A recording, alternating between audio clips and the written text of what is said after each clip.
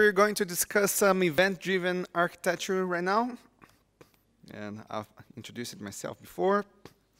And tip number one, this is the book that I published 3 years ago, Migrating to Microservices Databases. I've been discussing microservices in the past 5 or 6 years. And the number one question that everybody always asked me is that, okay, I know we need to break our monolith into smaller pieces, microservices, but everybody's talking about the behavior, which means the code. The code, we got it. It's not easy, but we got it. But what about my data? And I didn't have a proper answer for that. That's why I started a research.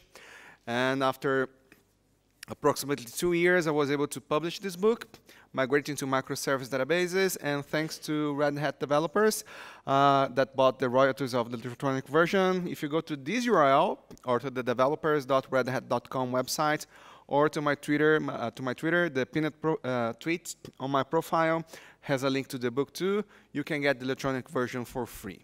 Okay, so that's first tip. And from this book, I am getting this quote: "Code is easy, state is hard." Because as I mentioned before, it doesn't matter how hard is your behavior inside your microservices. Splitting code is much, much, much more easy than distributed data. And why is that? In distributed systems, we have an interesting analogy.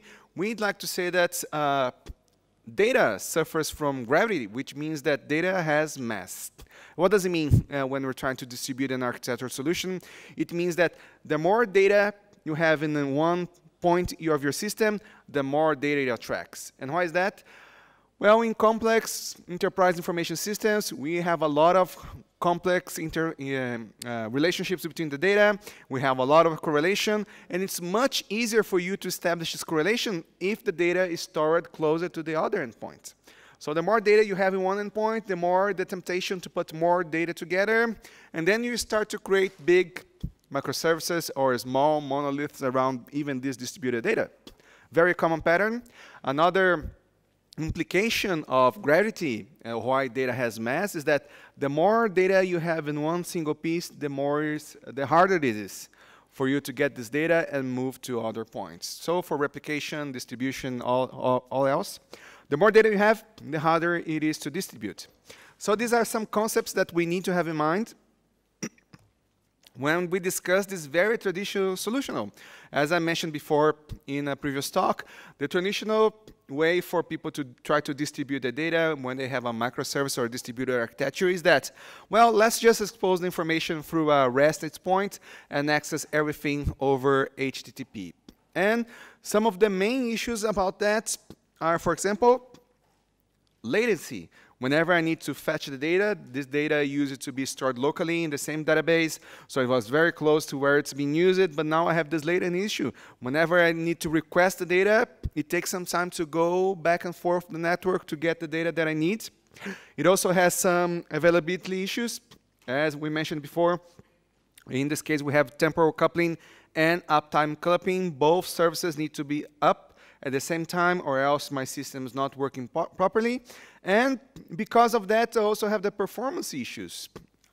It's going to be much harder for me to have a proper performance because of the network between the two endpoints. And we know that REST over HTTP will never perform as well as a local database connection. It's like at least one level of magnitude worse than a local connection.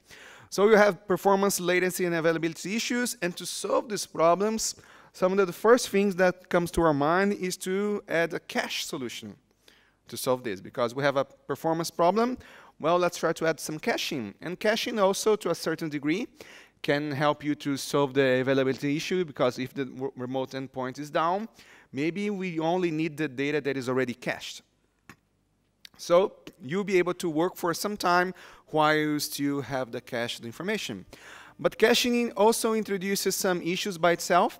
And also, and of course, if you're using caching, you might want to tie it to some polling strategy.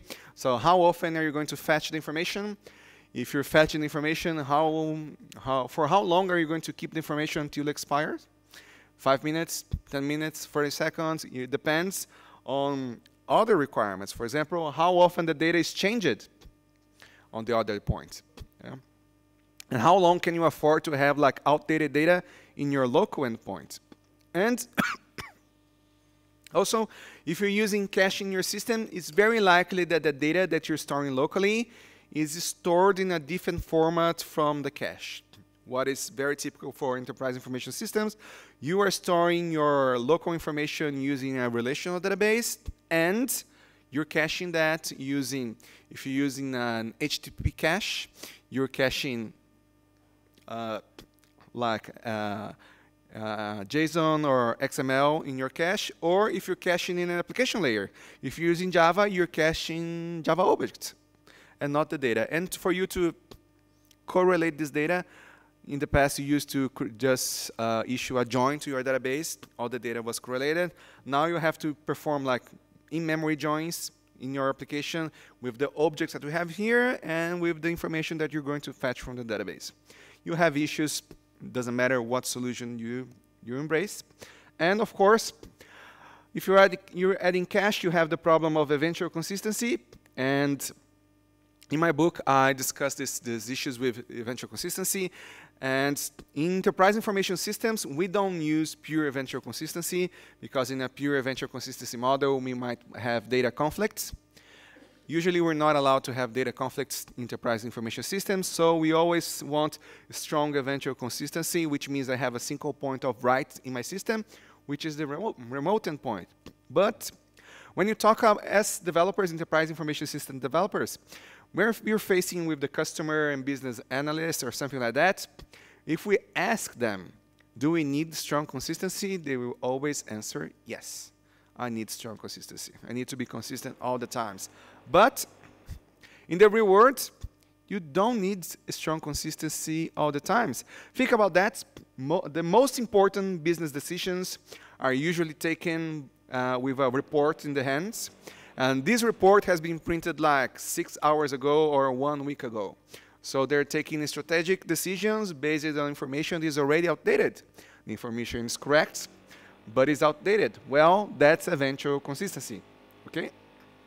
So instead of fighting against eventual consistency, we need to start to embrace eventual consistency in our daily activities as developers. So eventual consistency will be the standard way of using consistency models in our distributed systems architectures, in our microservices architectures. But before I try to present you the solutions, or how can we deal with distributed data in an event-driven architecture, and I know event-driven architecture is a very large subject. I wouldn't be able to cover everything in just 1 hour, so I chose to cover, we are only going to discuss what are the data distribution strategies for event-driven architectures, okay? And maybe it's a good choice because that's a point where most people struggle with.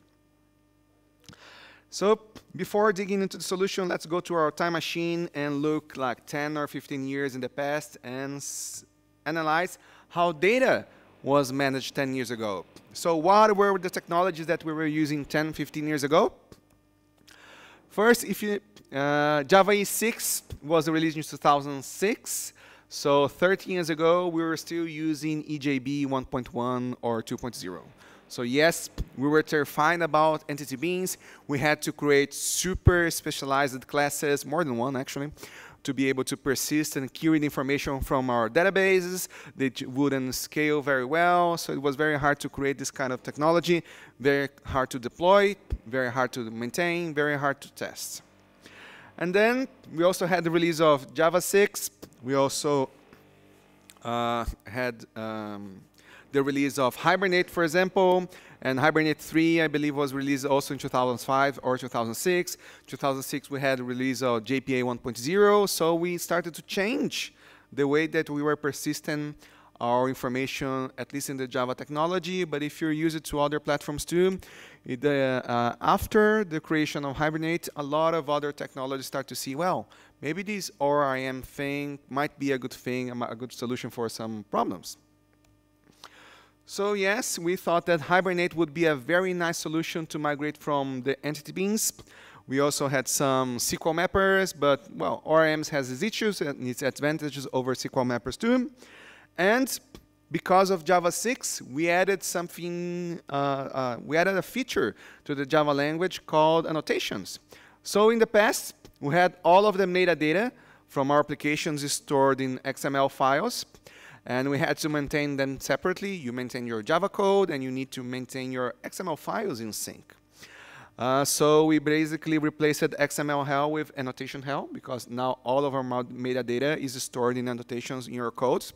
And some people might argue that since it's hell, both options are bad, but annotations are better than XML. And why is that? We learned that metadata is much more useful if it's stored close to the data, if it's stored close to where it's used. So in the past, Java code, look for XML file.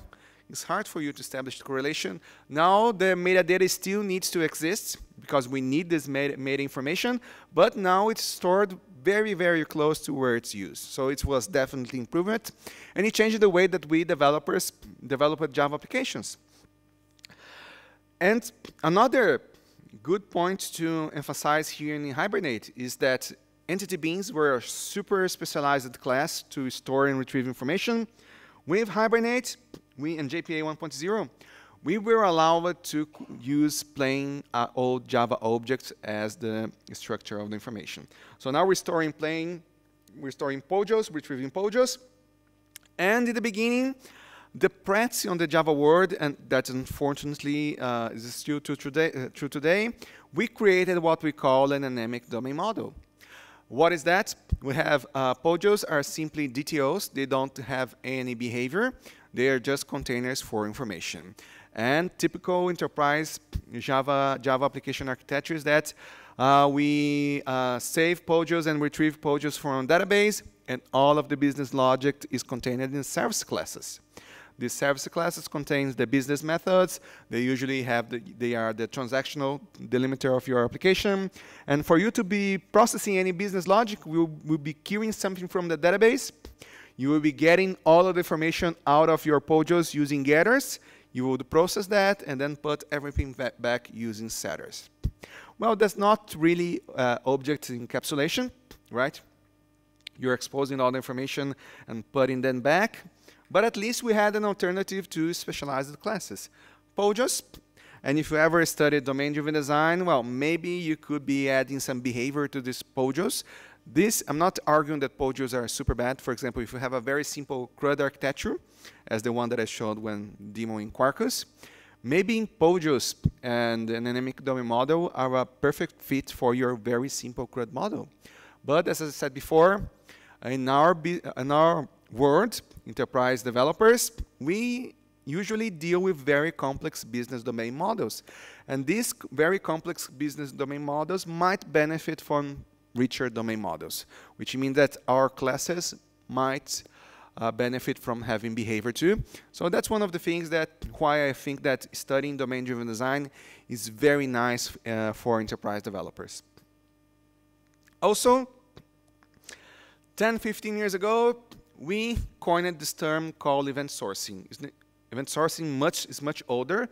It's like 30, 40 years old. But we only started naming it event sourcing approximately 10, 15 years ago. I know some of you already know event sourcing. You might be using event sourcing in your systems, but I have to explain very briefly how does it work. So if you work in the banking industry, you know that you don't store the balance in your account in a single row, in a single column in your application. Like you don't have like an account ID, a customer ID, and the current balance of your application, right? We also call this snapshotting, this approach of storage. And why is that snapshotting? Because you only know how much money do you have in a bank account now.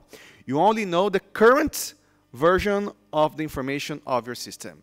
That's snapshotting. I'm not arguing that it's bad. Again, if you have a very simple CRUD use case, this is probably the best way to store your information. But for other types of data, maybe we have better approaches. For example, in the banking industry, you would store the amount of money that you have in your bank account as transactions. And the true definition of event sourcing is that the state of the data is a stream of events. These events don't need to be necessarily persistent, but it's very common for you to persist those events so you can reuse them later. That's the case of the banking industry. The state of the data is a stream of events, and you want to persist these transactions. So how does it work? If all of the bank accounts start with a zero amount of money, and you just apply the debit and credit transactions one after the other, you can compute add and subtract operations, and you know how much money do you have in your bank account. Some advantages of this architecture is that, or this pattern, is that you have very fast writes, because your persistent mechanism only needs to be append. Can be an append-only file system, for example. You just write into the end of the file. If you have a free auditing log, if you want to know, well, maybe my balance is wrong, well, just start from zero, apply everything again. You have a free auditing log. You also have a free time machine. If you want to know how much money did you have in your bank account exactly 1 year ago, just start from zero, apply all of the transactions until that point in time. You know how much money did you have in a bank account. And then I said about auditing, it's so efficient that banks, for example, that's their routine that they execute every single night. They have a snapshot of all of the money that you have in your bank account in the night before. So tonight, they're going to run all of the transactions that happened during the day. And they're going to check if the snapshot plus the transactions are equal to the current amount of money that you have. If anything is different, they're going to flag that account. And a person is going to verify the next morning what happened in your system. So don't worry, the bank never loses money. So if you think, oh, I have more money than expected, well, maybe something is wrong. The bank will take care of that extra money that you think you have. Okay? That's how event sourcing works. So that's the basic of event sourcing. And what are the benefits of event sourcing? Well, one of the benefits is that event sourcing and events in general enables you to think in the events that happen in the system. So, and let me try to explain you why it's important. When I learned how to model or how to develop applications, it was many years ago. So, well, I don't know how many of you have learned that, but many years ago, we used it to study something called DFDs. We had the entities. We had the repositories of information. So it was very usual. And we also learned how to use like databases and later SQL databases. So it was very common for business analysts and for me as a developer and architect too. It was very common for me to interview customers, interview the users of the system, say, okay, let's try to discuss the system. So what does the system have? So the system has a customer, has an order, has an invoice. That was the first question. Second question was like, what does a customer have? What does an order have? Oh, order, it has an ID, has a date, has a customer ID, which I'm going to relate with the customer table. Also, what else? Well, has a payment option, customer has an ID, has a social security, has an address, has a telephone. When you're asking these questions, you are more worried about the structure of the information rather than the behavior of the system. And this kind of modeling was very appropriate 10, 15, 20 years ago. Today, when we live in this microservices world, maybe other types of approaches are a better fit. So, and I'm not saying that the structure of the data is not important. It is very important, but 2019, maybe other things in the system are more important for our modeling. So one of the things that we have to learn that in 2019 is much more important for you to think about the behavior of the system. And events allows us to think about the behavior. So if you ever practiced some domain-driven design, you know that in domain-driven design we have a technique called event storming, which is how we try to model some concepts of the system. So in event storming, we just started a discussion with all of the stakeholders in our application, and we don't talk about structure.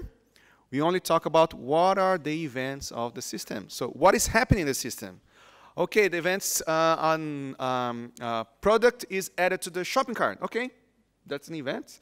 The customer pays for that. Well, that's an event. So you just discuss the events, and later you start to model other parts. And it might sound silly, but the way, if you change your mindset to events, you'll see that will change completely the way that you try to model your applications and you try to separate information in your endpoints.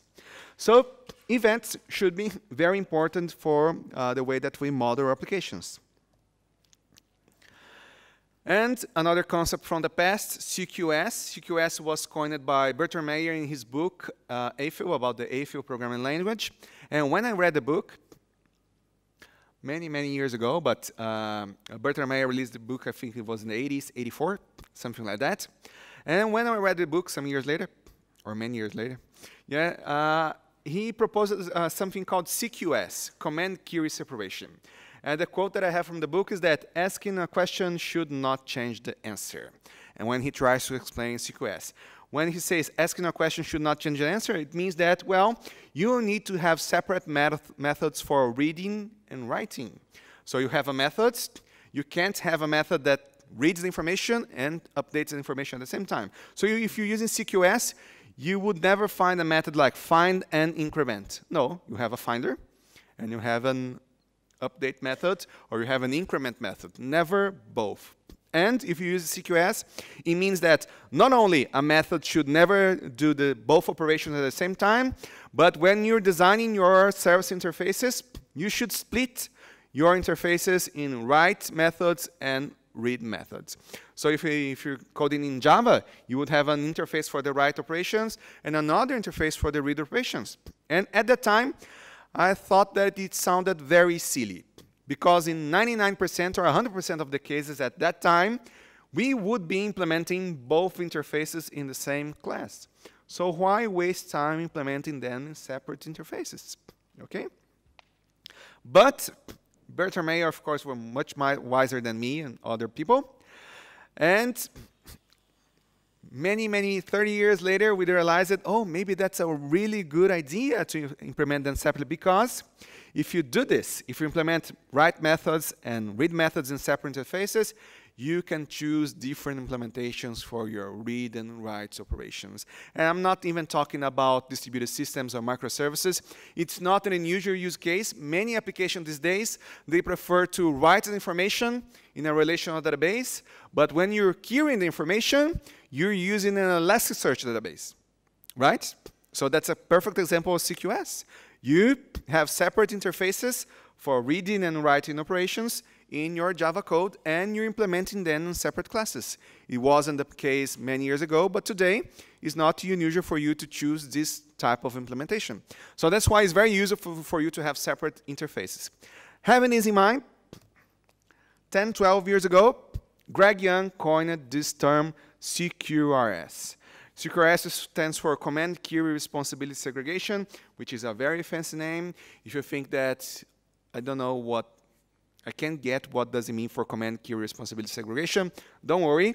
When Greg Young coined the term CQRS, he just wanted it to look like CQS, but be different. So he had an additional letter, and later, well, picked the words. So now we have an acronym, which is like CQS but different, but it stands for Command Query Responsibility Segregation. So that's how you give a meaning to some letters in, well, as I said, developers are very good in naming things. CQRS, and I'm pretty sure that you already created a CQRS pattern for your persistence, but you didn't know that it was called CQRS. So how does CQRS work? CQRS means that, yes, you will have CQS. You have different Java interfaces for reading and write operations, but you also will be using different models for reading and writing operations. So a traditional CRUD architecture, you use the customer class for writing, to inserting and updating to the database, and for querying. Whenever you're querying your database, you're retrieving customer objects. Okay? But if you're using CQRS, it means that you still have the customer class for writing, but when you're reading, you're using a different class. What does it mean? It means that this is a CRUD architecture. I have a customer table. If I'm inserting to customer, I use the fields. When I'm selecting, I'm select star from customer, I get all the fields. But if I decide that I need to create a custom query for performance reasons, I need a report, I only need these fields. I'm going to create a custom query, select ID, name, phone from customer, and very likely I'm going to store these in a DTO with only these 3 fields. Yes, that's a different read model. So I'm writing with customer and I'm reading with this DTO. Later, I need another report which has ID, name, and address. I create another custom query. It's going to return me another DTO, which is a different representation of customer. It's another DTO, and you realize that when you have CQRS, you can have, usually you have one write model, and you have multiple different read models. So whenever you write information in one way, and retrieving that in a different way, you are using CQRS. And why we did that? Well, primary reason in the past was performance. Okay? In 10, 15 years ago, we were creating CQRS for performance. And an improvement over the CQRS was that, well, we are not constrained to read and write from the same database. For example, the example relational database and Elasticsearch is a clear example that I have a CQRS pattern with separate data stores. I write in one data store in one format, in one model, and I'm reading my information from another store with another model. Okay? That's a typical CQRS pattern with separate data stores, and I want you to pay a close attention to this picture because this is the model that we're going to use to distribute our data in microservices architecture in enterprise information systems. So this is the current recommended architecture. This is the one that we're going to use. So, other examples of a CQRS with separate data stores, like if you're using, if you ever created a custom query against a view or materialized a view, you were using CQRS with separate data stores because you were writing to a set of tables and you were queuing for a separate set of tables. Okay, views are not really separate tables, but if you use a materialized view, then it is really separate tables. You are reading and writing from different parts of your system, from different parts of your storage systems. It's a CQRS with separate data stores, right? And I had to explain all of that also to say CQRS and event sourcing. When Greg Young coined the term CQRS, it was that because we were discussing that for some business use cases, event sourcing is a very nice fit. But everybody's used it to creating CRUD architectures. How do we bridge the gap between event sourcing and CRUD because they are very, very, very different? Well, we might need an intermediate step. And what we realized later is that CQRS and event sourcing work extremely well together.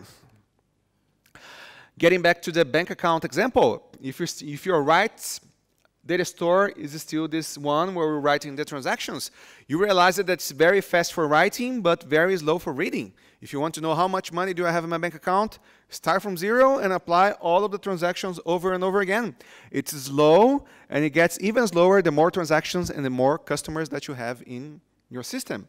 So what do we do usually in production systems? We are going to create a different table in our database, and this table is going to be our CQRS representation. It's going to be our CQRS read representation. What does it mean? We are going to write the information in the transaction table, but we're going to read the information from the balance table. Okay? And we're going to find a way to update the read information from the write information. If you're using a SQL database, it's very likely that you're going to apply both operations in the same transaction. If you don't have transactions, it's very likely that you're going to apply some sort of asynchronous notifications that you'll be able to get these transactions here and update the balance that you have in your bank account. And remember, if you're not using serializable transactions in this operation, it means that you have eventual consistency. Okay? You are already embracing eventual consistency, and when some customer or business analyst asks and answers, when you ask and they answer, yes, I need strong transactions, and you say, well, the money that you have in your bank account doesn't use transactions. Do you really need transactions? Because the banks are already eventual consistent. So transactions are the write model, and the balance is the read model. And the secret of using CQRS with event sourcing lies on this arrow. So what are we going to discuss right now are what are the restrictions, what are the requirements, and what are the possible technologies that I can use to implement this arrow from one point to the other. So why are we using CQRS? 10, 15 years ago, the number one reason for being implementing CQRS was performance. I have a query. I don't want to fetch the entire database into memory. I'm going to create a custom query, an optimized query to fetch only the information that I need. And with that, I was creating a separate read model. So number one reason was performance.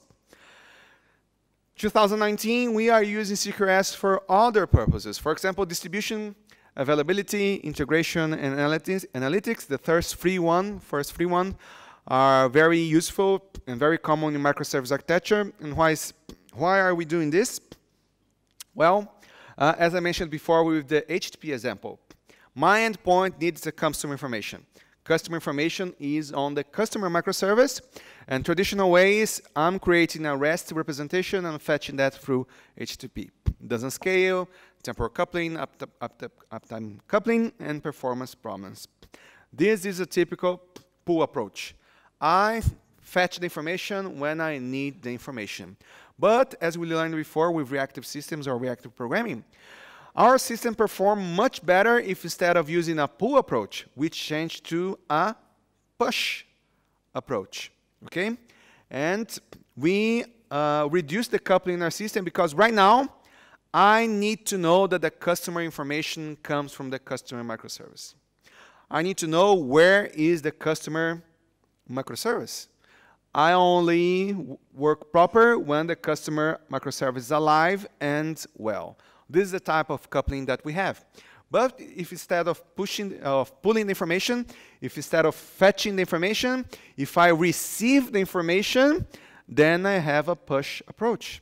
Whenever customer data changes there, I will receive a message, a notification, saying that the customer information changed. And with the data that is coming from the message, I'll be able to update my local copy of the information. So what is that? Well, if the right endpoint, if the customer data is always being updated there, that is the CQRS right representation. And if I'm consuming the customer information from my local copy, okay, which is high performance and everything else, which is easy to do joins, for example, if I'm consuming locally, this is a local CQRS read restore. And if any other endpoint in your system needs the customer information too, they are going to do the same. They're going to store a local copy of the customer information, and they will receive notifications whenever the customer data changes. And you know, another benefit that we have here is that if we use REST plus HTTP, everybody will be fetching the same thing. So everybody needs to know customer. But if you're using a push approach, customer microservice doesn't even care about who is consuming the information, and you are the one consuming the information. You don't even care where does this information come from. Right? I don't care. I'm just going to listen to customer channel, and the events are going to come to me. Maybe this information is coming from multiple sources, but I don't care. And maybe they can even change the source of information, but again, I don't care. You have a much looser coupling if you're using this kind of architecture, a push architecture, okay? So if you're reading locally, instead of fetching the information, performance is much better. You're distributing that because you have a local copy. It's always available, right? Oh, my local database is not available. Well, your microservice is not available, okay? It's not because other thing is not available. You're unavailable. Okay, your entire system is unavailable if your local database is unavailable. And some people discuss, oh, I need to provide secret breaking if my local database is not working. If your local database is not working, you have a much bigger issue. Can you imagine like providing fallbacks for all of the operations on your database? It doesn't work that way. Usually we fight the problem on the other side. We need to make sure that our database is always available to our microservice. But I understand that for some unicorn scenarios, you can change the way that you're dealing with the problem. For enterprise information systems, I've never seen one that works properly when the database is down. Okay? And now that we have flows of information coming through our system, now that every time that the data changes there, I generate an event and it's propagated through a channel, very likely through a message broker. why can't I have like real-time analytics? And what is analytics? Whenever I wanted to have an analytics of my data in the past, I would create a custom query. I would spend some time creating a query. I would execute that query against my database, and I would get the results. So I would know the analytics. I would get the information that I wanted with the snapshot of the data that I have right now. Then later realized that, well, some analytics are much more powerful if I'm able to get the historical information of my system. So we created something called data warehouses, which were basically multiple snapshots of the data. So you would get the information, not everything, of course, but you would get the strategic pieces of information and copy from your database to your data warehouse. And you would do that, like, for example, every night or every week. So later, when you would issue queries against your data warehouse, you would have the historical information. You would have like how much per day, per month. You would have that data already processed, and you wouldn't have like a single snapshot of information, but it's historical information. But again, 2019, if we're trying to use a push approach, if we're broadcasting the information changes through a channel, why can't I listen in real time to the data changes and use something like Apache Spark to get real-time information? Oh, I want to know in real time, I don't know, how many orders are being processed or how much money I'm making right now in the past 5 minutes, right? Without issuing like multiple queries like this. Or if I'm a ride-sharing company, I want to know how many ride shares I'm having right now, and I want to compare this information to the baseline that I had on 1 week ago at the same time. Well, you can do that. It's much easier. You don't need to be creating these very complicated queries. You can use the real-time tools that we have these days to gather that information. So you start to have other possibilities for using the data once you change your approach from pull to push. So this scenario is the one that I described before. You have one endpoint which is the owner of the information, and you have multiple endpoints in your system which will be consuming that information, which are read data stores, and you will find a way to be updating that information remotely, and you will be creating events for that. What type of events? Well, when we're talking about event-driven architecture, there are multiple different types of events. There are notifications, for example, but since we have all of this context in our minds, so we were just explaining what was created 10, 15 years ago, okay? But these concepts are very, very, very useful today. One of the funny things is that when I took my master's degree 20 years ago, I was studying distributed systems, and one day I was talking to my colleague, and then we were discussing, you know that all of this stuff that we're studying here, we're never going to use this into the real world, right? And they said, yeah, this stuff is too complicated. But 20 years ago, we want this complication, okay? So when people started discussing microservices, well, it's just distributed system. Do people really want to go into this kind of complexity? Apparently, yes.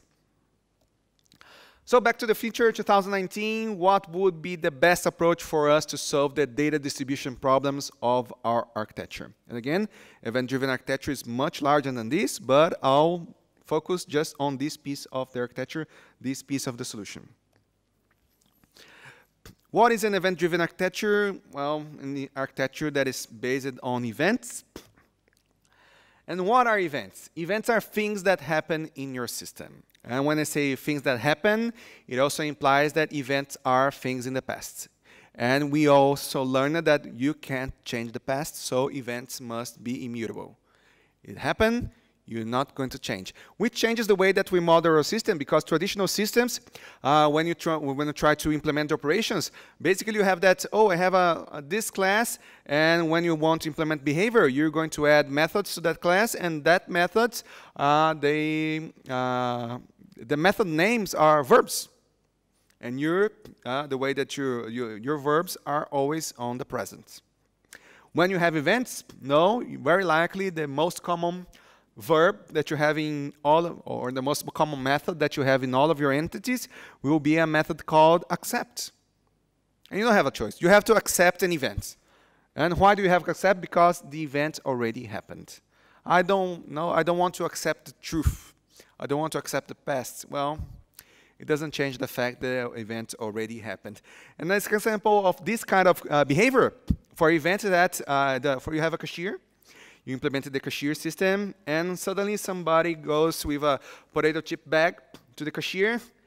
I want to buy this potato chip bag. You scan the barcode, you go and pay. It's an event. Somebody bought a potato chip bag. And you generated an event. It's going to be propagated to the message bus. And when it reaches the inventory system says, I can't accept the event because the inventory for potato chip bags is 0. Well, somebody had a potato chip bag because somebody bought that thing. So who is wrong? The real world or your database, okay?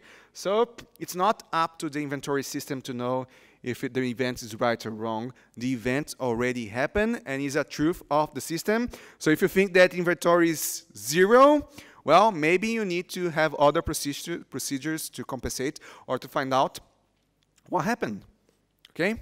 What happened really, what is very common because I work in the industry too, if you, in this case where, well, somebody bought a potato chip bag and inventory is 0, it's very likely that somebody bought the product and forgot the potato chip bag. Somebody got back into the counter and it was available to purchase again.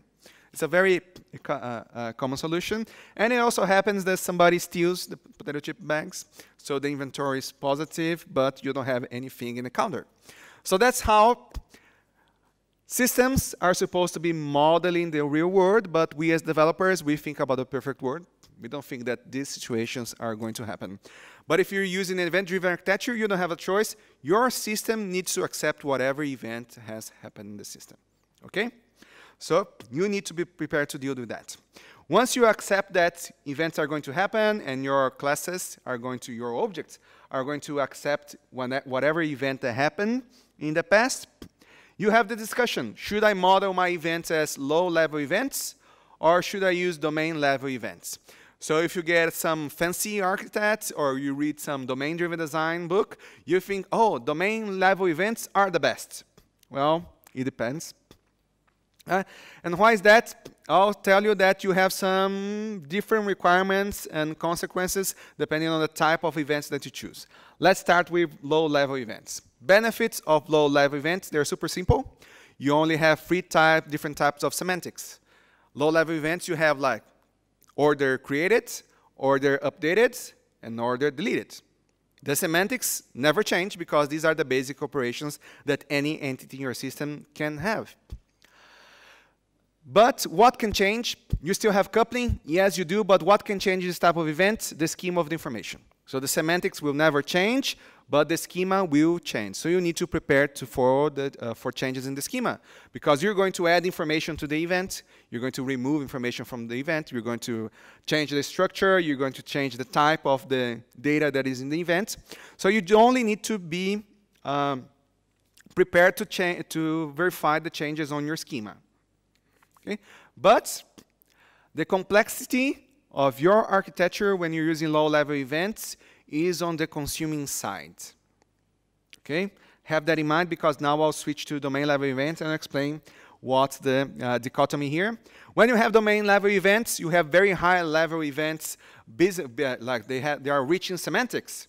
So you're not saying that a customer, you're not creating a low-level event like a customer-created event or a customer-updated event. You will receive something like customer address changed event.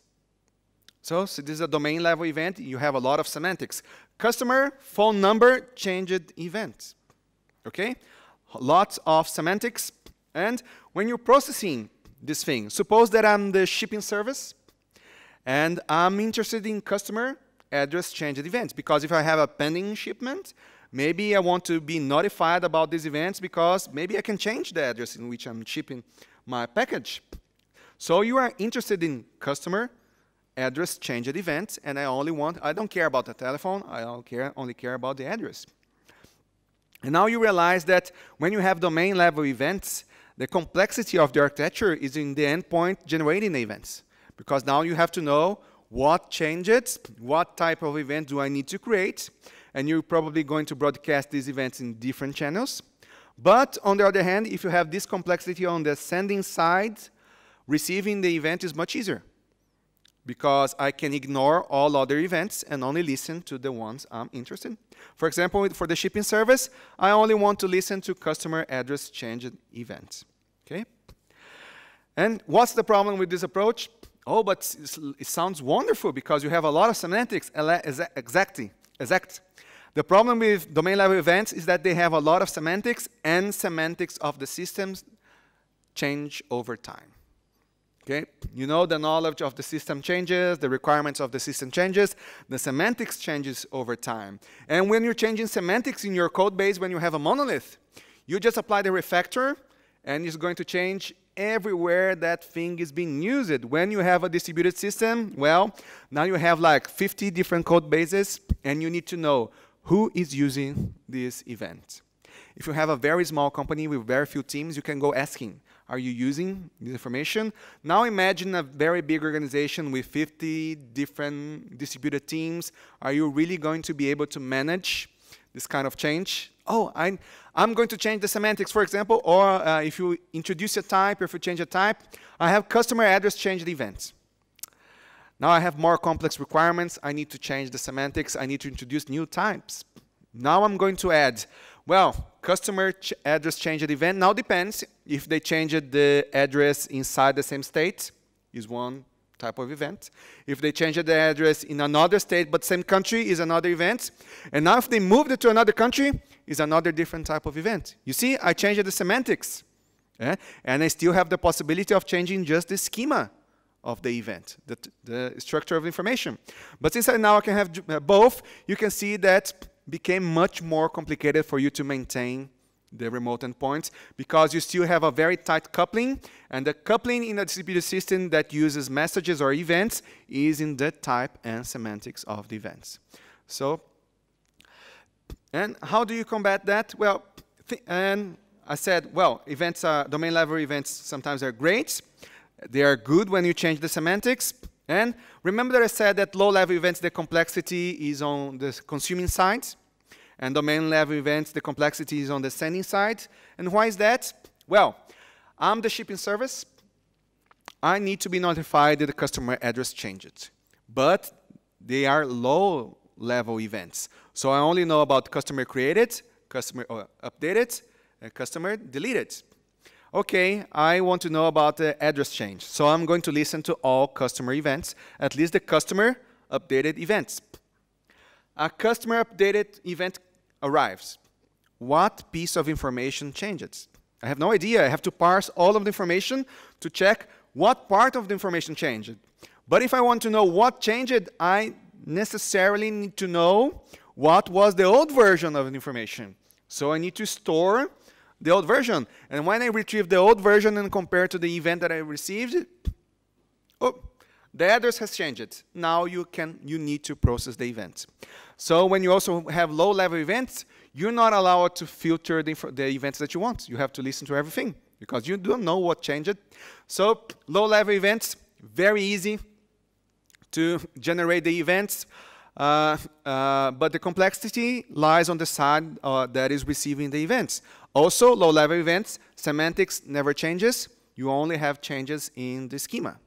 When you have domain-level events, very hard to generate the events, very easy to consume the events. But if you have the change in the semantics of your system or your events, then you have a huge cascading change in your system, and depending on the size and the structure of your organization, it might be super hard for you to contain this coupling between your events. When would I recommend people to use one versus the other? I would only recommend domain-level events if your business domain is super stable and you're an absolutely expert on the field. So I've been doing this in the past 30 years. I know everything that can happen in the system. This thing didn't change in the past 30 years. So I'm going to do domain-level events because, well, that's everything that I did in the past 30 years. And I know a customer, for example, that did exactly that. No, you want an event-driven architecture. We are going for aiming for domain-level events because there are only 59 types of events that can happen in an industry. And they did it right for the first time.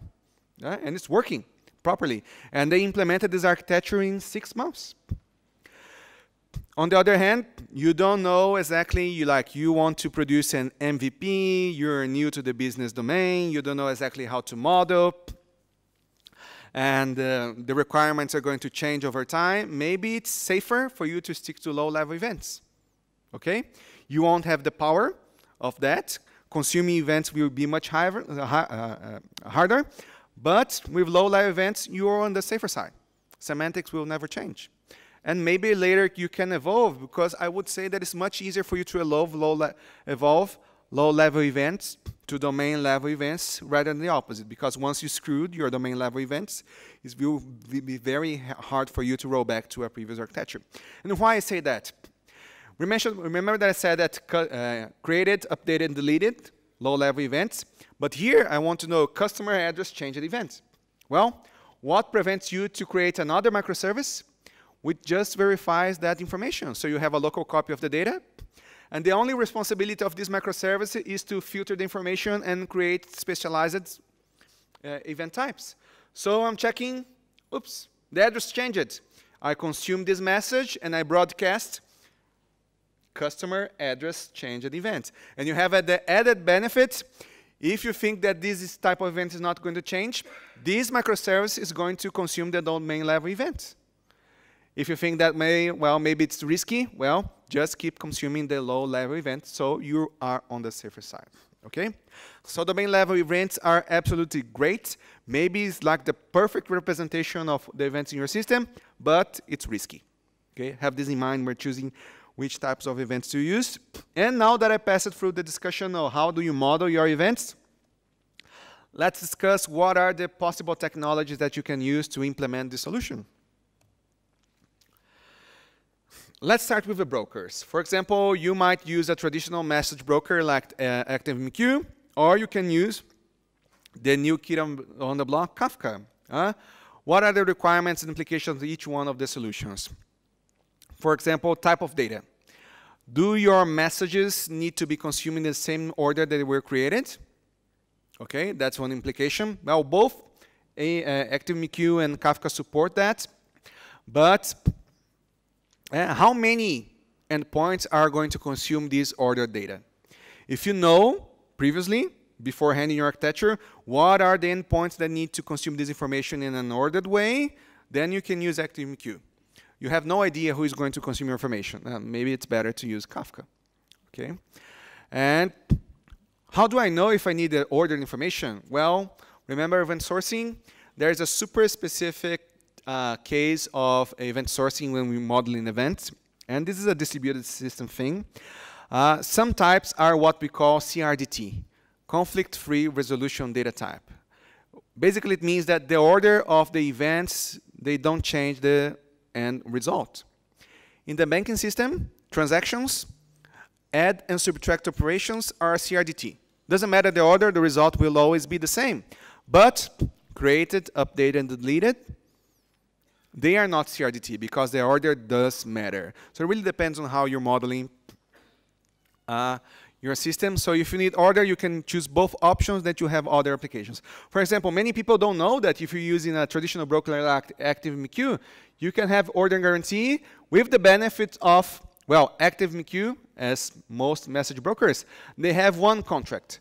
They have once and only once guarantee. They guarantee to you, we are going to deliver your message, and it's going to be delivered only once. If you're using Kafka, you don't have this guarantee. So the burden when you use a message broker is in the broker. The burden when you're using Kafka is in the consumer application. So you choose, and I think it's much easier for you to decide which technology is better. If you think about Kafka not as a message broker, but as a distributed log, a persistent distributed log. What are you doing? Well, you're writing to a log, and this log is automatically distributed. And when I'm writing messages to a log, I can consume this message whatever the way I want. For example, Kafka. With Kafka, you can replay the messages. With a traditional broker, the message was delivered. It's gone because that was the contract. With Kafka, oh, I want to, well, I processed all the messages already, but maybe I want to reprocess all the messages. Why? For example, when you have a big data application and you're doing customer profiling, you want to process all the messages, you create a set of profiles, and you separated the customer by profiles. But then you tweaked the implementation. Maybe my implementation now is better, and I want to check which one is better. Well, Kafka, send me all the messages again. I want to process all of them and create a separate profile. Then you can maybe maintain both profiles and compare which one is better. So this is a typical use case that in which Kafka is clearly the winner, is a much better solution than a message broker. Because if you don't use Kafka, can I replay all the messages? Yes, but then you have to store all the messages. Okay? You have some implications. With Kafka, the messages are already stored. Other implications, yes, as I said, if you have MQ, you have order guarantee. If you know the endpoint, if the connection is persistent, if the queue is durable, and if the dead letter queue is 0. You don't have a dead letter queue. Okay? Whenever you have a dead letter queue, you don't have order guarantee because a message, oh, I failed. Go to the dead letter queue. When it's processed, it's out of order. So if you have all of these requirements, you have order guarantee in a message broker. And if it's enough for you, maybe ActiveMQ is a better solution. For Kafka, for example, I can only process my message once. You all have to implement all of these enterprise integration patterns that we know in the past for idempotent consumer to guarantee that I only process the message once.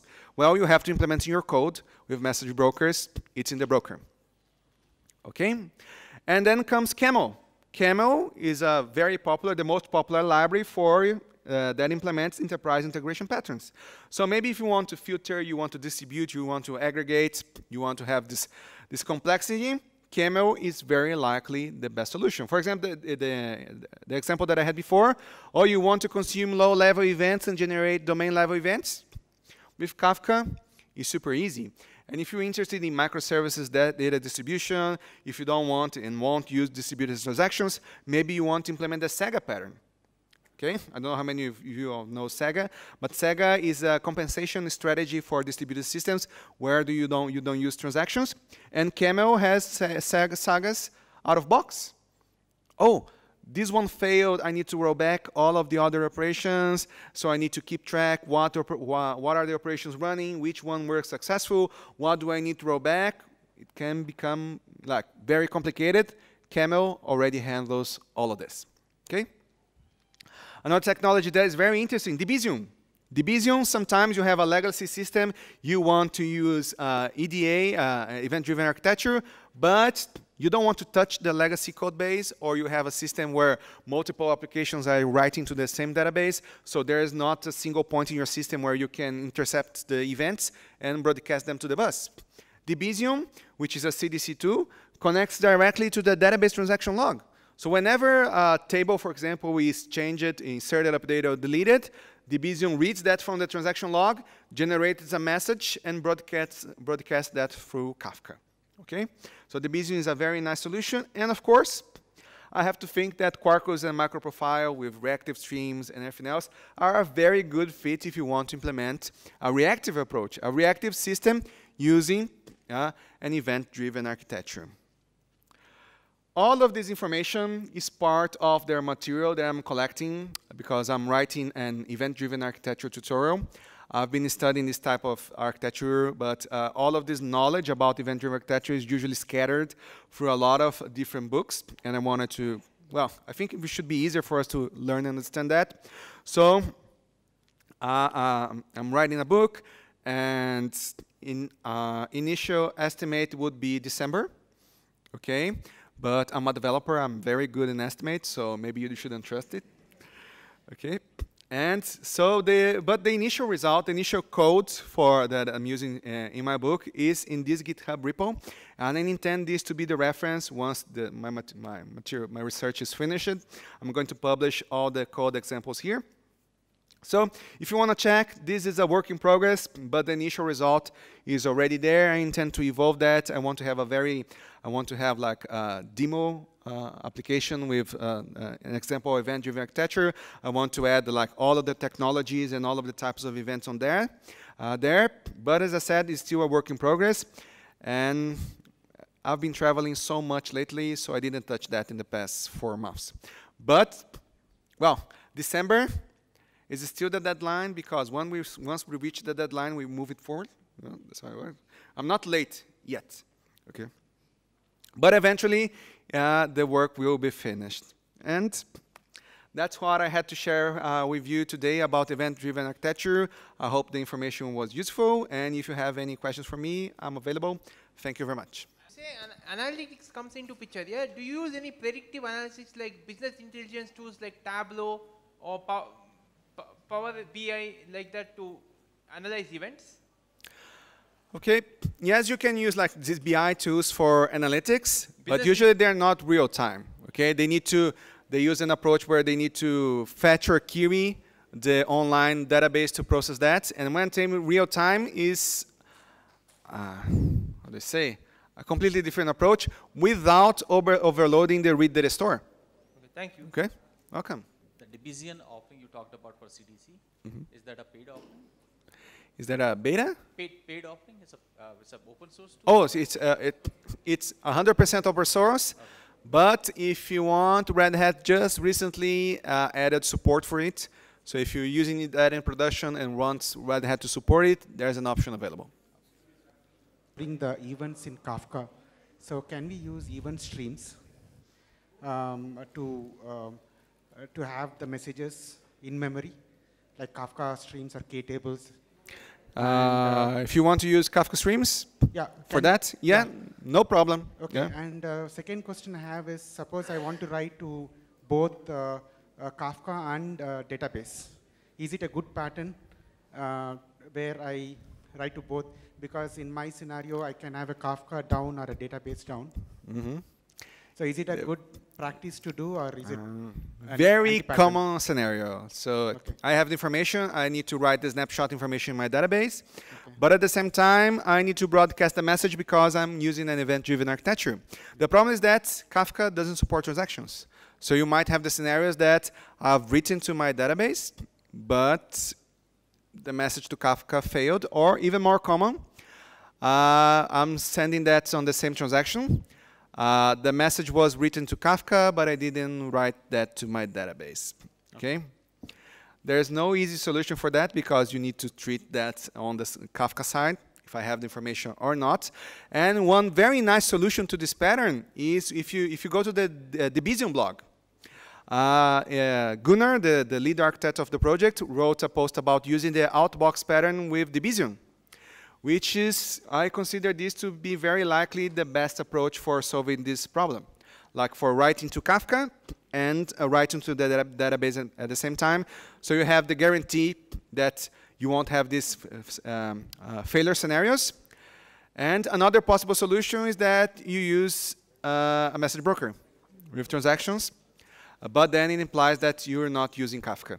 Okay, but take a look at the outpost pattern. It's a very nice solution to this problem. Okay, great. Thank you. Thank you.